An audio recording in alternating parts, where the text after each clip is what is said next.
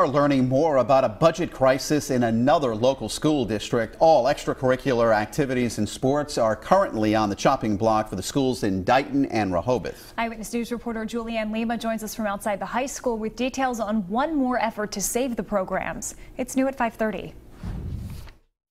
Everything from sports and music to clubs and even prom is canceled because of this $1 million budget deficit.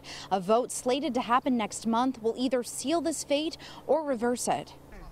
Summer is supposed to be stress-free, but not for students in Dighton and Rehoboth. They have a lot to lose. Football is my life. Coming off a Super Bowl appearance, Jaron Ramos is supposed to be the starting running back for the football team, but a budget crisis has those plans in jeopardy. My plans is to stick it out as long as I can, and if we absolutely will not have football at DR, I'm gonna have to transfer because I can't stay out of school where I won't have sports because that'll crush my whole college dreams. Dighton voters have agreed to fund the school budget, while Rehoboth voters have not. This is forcing a so-called tent meeting where residents from both towns will vote. The majority will rule. Rachel Dingus is the vice chairwoman of the school committee. We're not asking for a Taj Mahal here. It's a 1.32% increase, which is less growth than inflation. Dingus says the average tax increase for a Rehoboth household would be about $20 a month. This is more than a budget crisis. This is a childhood crisis. Jesse Bierman is one of the leaders of Save Our Schools, a group made up of students, parents, and staff. I think a lot of kids everywhere are pretty heartbroken.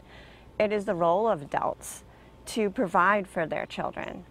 Not just your children, but the children in your community. Both towns' voters will have to fill this event and vote for education. That's all we can really ask. And this is our future. If it doesn't pass in a vote next month, the State Department of Education will take over the budget on December 1st. Reporting in Dighton, I'm Julianne Lima, Eyewitness News.